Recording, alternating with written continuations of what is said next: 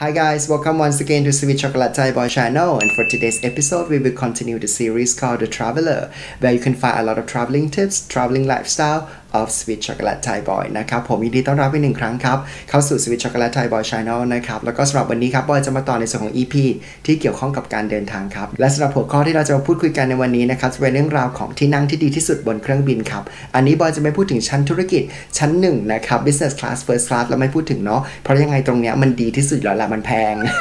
นะครับแต่สำหรับที่เราจะมาคุยกันวันนี้จะเป็นชั้นปกติเลยครับชั้น economy class ว่าตรงไหนคือที่นั่งที่ดีที่สุดนะครับและดีและเสียในแง่ไหนบ้างเดี๋ยวเรามาฟังดูกันนะครับกับ Where is the best seat in the aircraft กับที่นั่งที่ดีที่สุดบนเครื่องบินอยู่ตรงไหนครับผมมาที่นั่งแรกกันเลยนะครับที่เราจะพูดถึงกันครับ aisle seat คือที่นั่งริมทางเดินนะครับซึ่งปกติแล้วเดี๋ยวบอยลองเทียบจาก Airbus 320 กันแล้วกันเนาะ Airbus 320 เนี่ยก็จะเป็น Alpha Bravo Charlie Delta Echo Fox นะครับ A B C D E F aisle seat แปลพูดถึง Charlie กับ Delta นะครับ C กับ D นะครับซึ่งตรงเนี้ยก็จะเป็นที่นั่งริมทางเดินซึ่งข้อดีก็คือเหมาะสำหรับคนที่ขายาวๆหรือว่าไม่ต้องยาวก็ได้แต่ว่าชอบที่จะมีโอกาสได้ยืดข้างยืดขาออกมาที่ aisle นะครับหรือว่า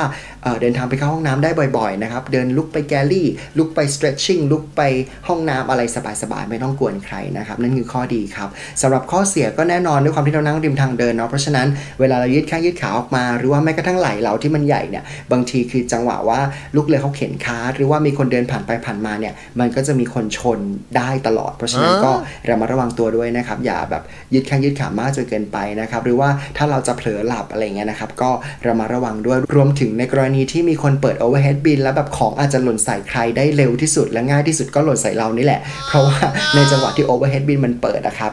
มันจะเป็นเขาเรียกว่าเป็น angle ที่มันพอดีเนาะว่าถ้าของจะหล่นใส่หัวใครสักคนหนึ่งนะคนที่นั่ง aisle seat เนี่ยก็จะโดนเต็มๆนะครับยังไงก็นั่นแหละคือข้อเสียก็ระมัดระวังด้วยกันแล้วกันรวมไปถึงในการที่คนข้างในแบบคนที่นั่ง center หรือคนที่นั่ง window เขาจะออกมาเข้าห้องน้ำกันบ้างอะไรเงี้ยเราก็จะโดนกวนตลอดนะครับเพราะฉะนั้นนั่นแหละคือ aisle seat ครับมาที่นั่งที่2ที่เราจะพูดถึงนะครับ center seat ที่นั่งตรงกลางแน่นอนตรงนี้เราก็จะพูดถึงตัว Bravo กับตัวของ Echo นะครับ Bravo Echo เนี่ยคือที่นั่งอยู่ตรงกลางแน่นอนถามว่ามีข้อดีไหมเอาจริงข้อดีน่าจะมีอยู่ข้อเดียวเลยก็คือถ้าสมมติเราได้นั่งกับครอบครัวเราได้นั่งกับคนที่เราเดินทางด้วยนะครับมันก็จะโอเคแต่ถ้าเราโดนหยอดหลุม fill in the blank นะครับ โดนหยอดหลุมนั่นหมายความว่ามันจะไม่มีความเป็นส่วนตัวอะไรทั้งสิ้นจะนอนก็ไม่สะดวกมันไม่ได้เหมือนอยู่วินโดว์จะออกเข้าห้องน้ำก็ไม่ได้สบายเพราะไม่ได้นั่ง aisle อะไรเงี้ยนะครับเพราะฉะนั้นเอาจริงข้อดีบอยมองว่าแทบจะไม่มีเลยด้วยซ้ำเพราะฉะนั้นก็พยายามเลี่ยงกันแล้วกันสำหรับ center seat นะครับมาสำหรับตัวที่3นะครับเราจะขอพูดถึง window seat ครับ window seat ตัวนี้จะเป็นที่นั่งริมหน้าต่างนะครับซึ่งเอาจริงๆแล้วเนี่ยก็เหมาะสำหรับคนที่อาจจะไม่ค่อยได้ออกไปเข้าห้องน้ำนะครับหรือว่าอยากจะได้รับความเป็นส่วนตัวนะครับก็บางครั้งก็คือด้วยความที่ซีทมันแน่นไปหมดเนาะบางทีที่ดีที่สุดถ้าสมมติไม่ใช่ไฟล์ที่มันโล่งมากๆก็แน่นอนก็คือ window seat หลับไปเลยยาวๆนะครับหรือไม่ก็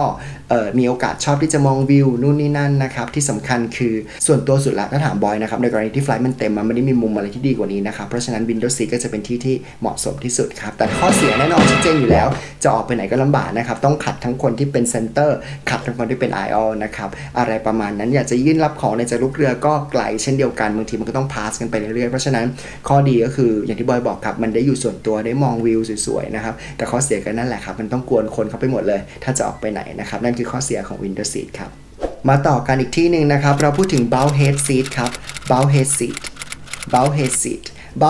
ตรงนี้คือเป็นซีทที่อยู่หน้าสุดเป็นแถวแรกสุดของแต่ละเซกชันนะครับซึ่งจะติดกับผนังเนาะซึ่งบางทีก็จะติดกับผนังเฉยๆบางทีก็จะติดกับห้องน้ำนะครับบางทีก็ติดกับลูกเรือก็คือติดกับตัวครัวแกลลี่ของลูกเรืออะไรอย่างเงี้ยนะครับแน่นอนข้อดีก็คือมันก็จะได้พื้นที่กว้างแบบสเปซด้านหน้าเลยแหละเพราะฉะนั้นส่วนใหญ่แล้วก็จะเป็นที่ที่ลูกเรือเขาจะพุท baby bassinet นะครับก็คือพุทสำหรับตัวที่เป็นเปลเด็กอะไรอย่างเงี้ยนะครับก็จะวางได้มันก็จะเหมาะสำหรับคนแก่เหมาะสำหรับ wheelchair passengers นะครับเหมาะสำหรับคนที่เป็น mother with infant นะครับเดินทางกับเด็ก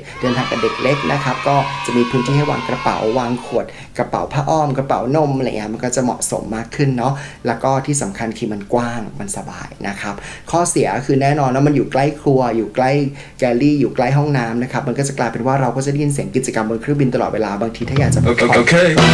นะครับสำหรับ bulkhead seat มาต่อกันนะครับกับซีทที่4นะครับจะเป็น behind seat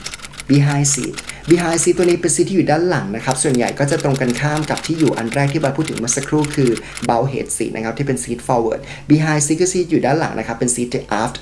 of the section นะครับซึ่งมันก็จะแน่นอนลักษณะเดียวกันเลยคืออยู่ติดกับครัวอยู่ติดกับห้องน้ำนะครับแล้วก็ได้ยินกิจกรรมทุกสิ่งอย่างของลูกเรือตลอดเวลาอะไรอย่างเงี้ยนะครับเพราะฉะนั้นคือสิ่งที่แน่นอนลูกเรือก็รู้ตัวว่าเวลาจะพูด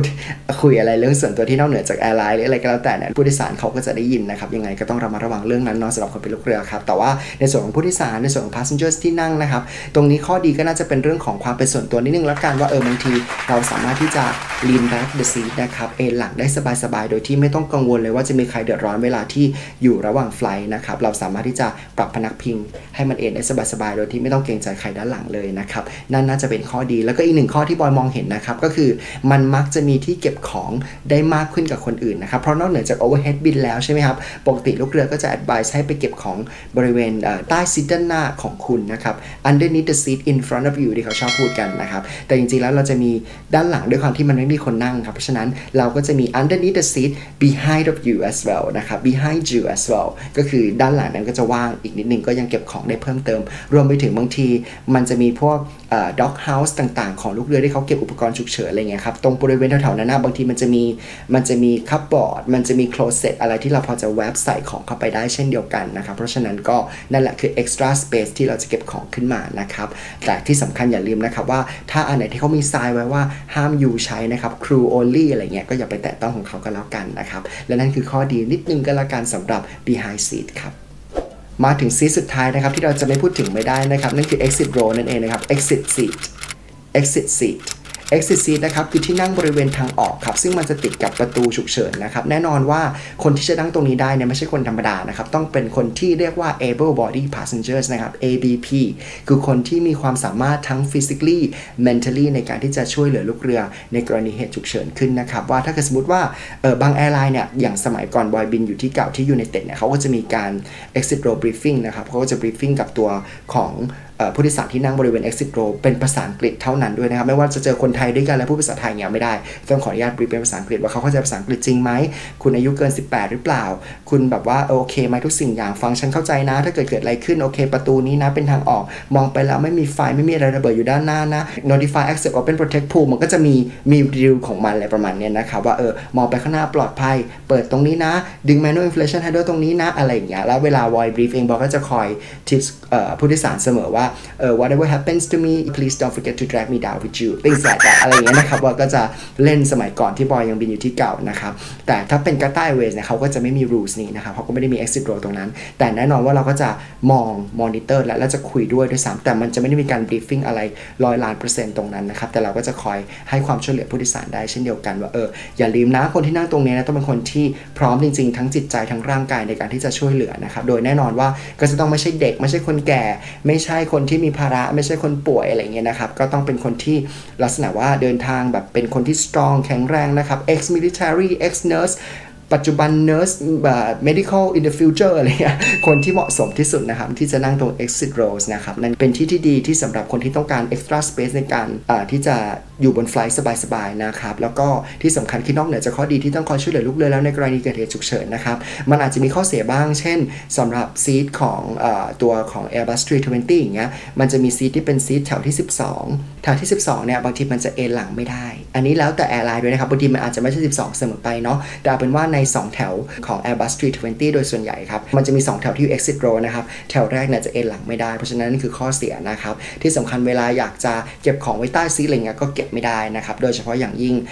ช่วง take off and landing เนาะระหว่างไฟอะไรเงี้ยก็แล้วแต่ make sense ครับซึ่งแน่นอนว่าระหว่างที่ลูกเรือกำลัง secure cabin นะครับมันก็ต้องเก็บทุกอย่างขึ้นไปมันก็วางไว้ใต้ซีทไม่ได้อะไรเงี้ยนั่นคือข้อเสียนะครับแต่บอยก็ชอบเหมือนกันสำหรับซีทนี้เป็นหนึ่ง favorite ที่บอยชอบนั่งนะครับเพราะบอยมีความรู้สึกว่าเรารู้อยู่แล้วว่าลูกเรือต้องการอะไรเราเป็นให้เขาได้แบบนั้นเพราะเราเป็นลูกเรือเก่าอะไรประมาณนี้นะครับและนั่นคือข้อดีและข้อเสียของ exit seat ครับ และนั่นก็คือทั้งหมดในวันนี้นะครับสำหรับ EP ที่เกี่ยวข้องกับ Where is the best seat in the aircraft ที่นั่งที่ดีที่สุดบนเครื่องบินอยู่ตรงไหนนะครับซึ่งบอยคิดว่ามันก็นานาจิตตังแหละเนาะหลายๆคนก็มีเขาเรียกว่าซีทที่ตัวเองชื่นชอบไม่เหมือนกันนะครับซึ่งโดยส่วนใหญ่แล้วหลายๆแอร์ไลน์เนี่ยเขาก็จะให้เลือกแต่เช็คอินออนไลน์แล้วล่ะก็อย่าลืมเลือกกันก็แล้วกันนะครับจะได้ไม่ต้องไปวุ่นวายลูกเรือเขาบนเครื่องบินนะครับหรือไม่ก็ทำให้เรียบร้อยตั้งแต่ตอนเช็คอินด้วยตัวเองกับ ground staff เนาะแต่ถ้าดีที่สุดเลยเช็คอินออนไลน์แล้วเช็คไปเลยครับเขาจะได้มาแตะต้องเราไม่ได้นะครับที่สำคัญก็ลองเลือกดูกันแล้วกันแต่ถ้าสำหรับบอยนะถ้าเป็นบอยแนะนำบอยก็จะแนะนำถ้าคุณไหวนะครับ exit seat ไปเลยนั่งบน exit row นี่แหละเป็น ABP ไปเลยดีที่สุดแน่นอนถ้าอันดับ2รองลงมาก็อาจจะเป็น aisle seat ครับที่นั่งริมทางเดินที่บอยคิดว่าเหมาะนะครับแล้วก็อันดับ3ก็อาจจะเป็น bulk head seat ก็แล้วกันซีทที่มีพื้นที่กว้างๆหน่อยเหมาะสำหรับคนที่เดินทางกับเด็กเล็กหรือว่าคนแก่วีลแชร์อะไรอย่างเงี้ยนะครับมันก็จะเหมาะแต่เอาจริงๆมันก็นั่นคือความคิดบอยแหละความคิดแต่ละคนก็ไม่เหมือนกันนะครับเพราะฉะนั้นก็ไปเลือกดูเอาแล้วกันแต่ทั้งหมดนี้ก็คือทิปที่บอยนำมาฝากกันนะครับสำหรับ Sweet Chocolate Thai Boy Channel วันนี้ครับยังไงบอยฝากกดไลค์กดแชร์กด subscribe ให้ช่องบอยด้วยนะครับเป็นกำลังใจให้บอยทำคลิปดีๆนี้ต่อไปนะครับแล้วก็หวังเป็นอย่างยิ่งว่ามันจะมีประโยชน์กับคุณผู้ฟังกับทุกคนที่ฟังอยู่ในตอนนี้ไม่มากก็น้อยนะครับ Until then have a sweet chocolate day สวัสดีครับ